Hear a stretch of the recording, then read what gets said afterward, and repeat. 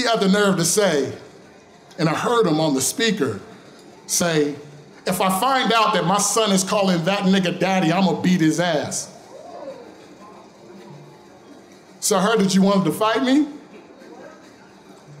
I suggest you should rethink that plan.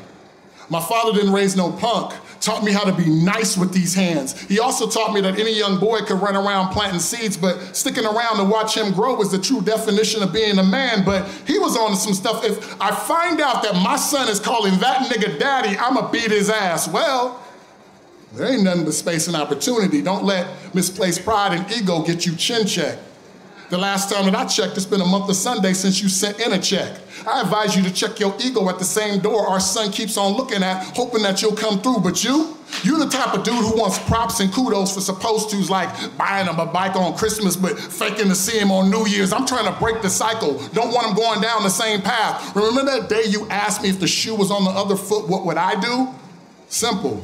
My shoes would have never walked out of my son's life. It feels like I'm raising two kids, him and you. I should claim you on my taxes, nigga. The only thing that's worse than an absentee father who does not take care of his kid is a part-time dad who claims for the little responsibility shit that he did. It's like, he had the nerve of saying, I paid for daycare this week. Motherfucker, you supposed to. I bought him a pair of shoes. Motherfucker, you supposed to. I taught him how to tie a tie. Motherfucker, you supposed to. Get out your feelings and be there for your kid. Because I didn't come up with the idea of him calling me father. He did.